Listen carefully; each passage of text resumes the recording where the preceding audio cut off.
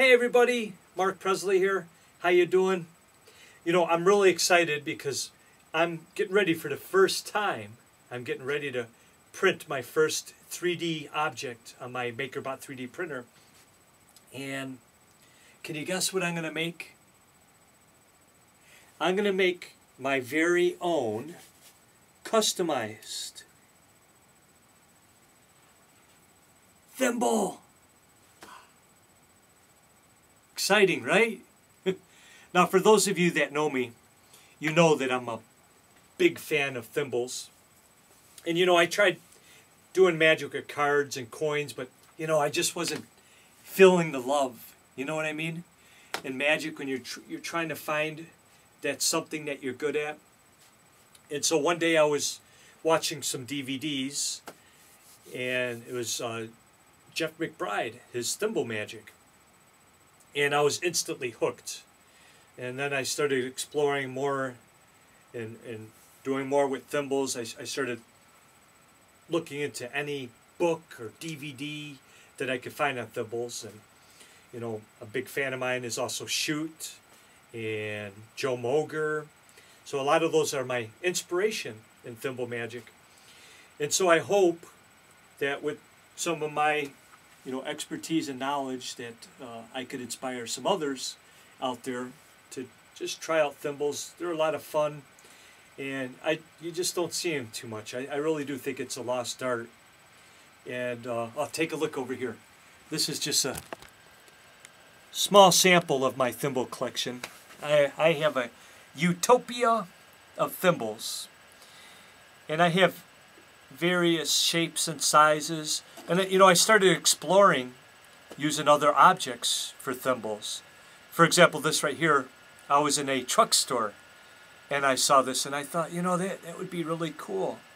This actually goes inside the nut of a hubcap or the rim of the truck. And it's nice and shiny because, as you know, trucks, it's all about the chrome, right? And then I have a wooden thimble here. It's another large one.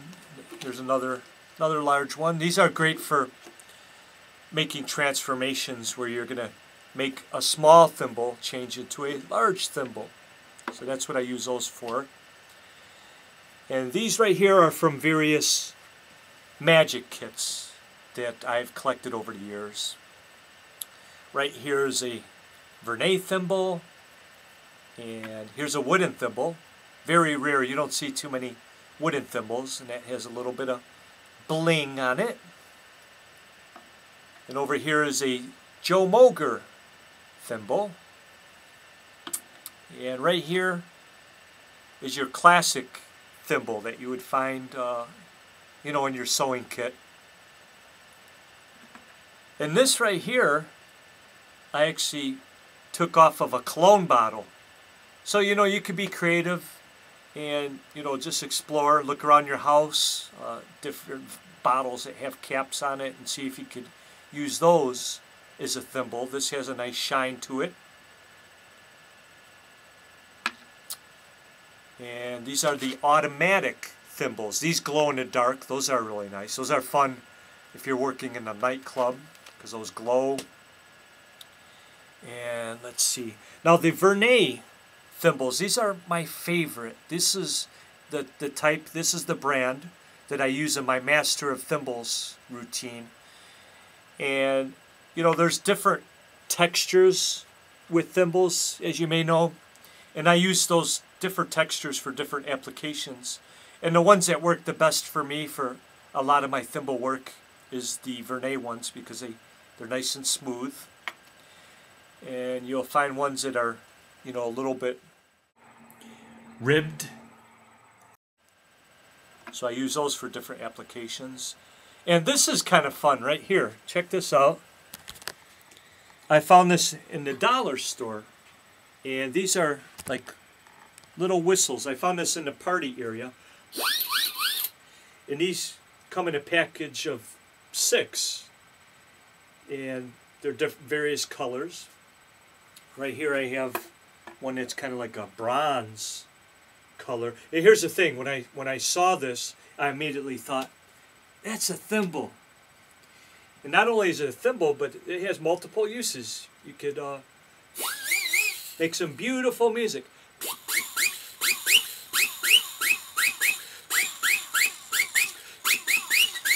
And after you annoy the heck out of people, you could then take that whistle and just vanish it. And after you're looking high and low, you discover it was in your mouth the whole time. All right, well, you know, I got to get heading out because as I was making this video, my thimble is literally being printed right now. So I just want to check on it, see how it's going. You know, how cool is that? I always wanted to make my own line of thimbles. And so this is going to be a great beta run, a little test run, see how it goes. So hopefully when I come back, you'll see my customized thimble. All right? Hang tight.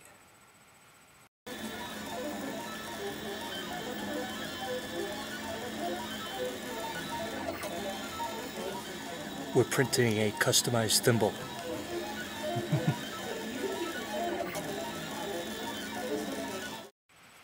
Okay, I'm back. So are you ready to see my 3D printed thimble? Could I have a drum roll, please? Not too bad. Okay, here we go. Look at that. Not too shabby, huh? It's a nice purple. And, you know, I actually wanted a red, but I'm a little bit limited. I have white and purple filament.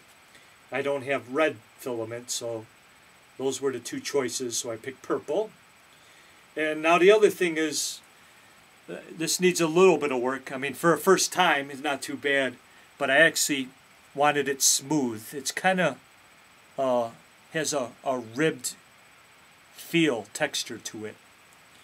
So, but that's okay, because, you know, I invented this 3D color paper, which works great because if you don't have the fulfillment color that you want, you could use this paper instead of, you know, going out and buying the filament. This is how it works. All I have to do is you have to use a marker for whatever color filament you want. So again, this is purple. I really wanted red. So I'm going to just write the word on here, red. And again, you have to have the color marker that matches.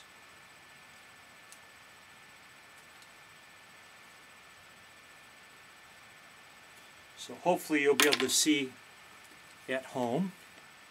See red.